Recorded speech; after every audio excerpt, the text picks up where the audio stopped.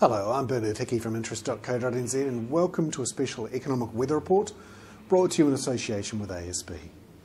Today I want to have a look at a chart showing what's happening with farmers and their dealings with banks, how they borrow money from banks and how they put them into bank accounts.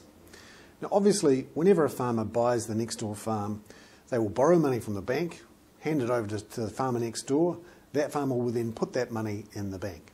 And overall, you'll see lending increase generally and also money going into bank savings accounts by farmers increasing at the same rate. And that's pretty much what happened up to the beginning of 2008. We saw, as you can see here, both borrowing from banks and amounts going into bank accounts rising at a similar rate. Then something extraordinary happened. At the beginning of 2008, mid-2008, so last year, bankers started lending heavily to farmers, and at the same rate, farmers were taking money out of their bank accounts.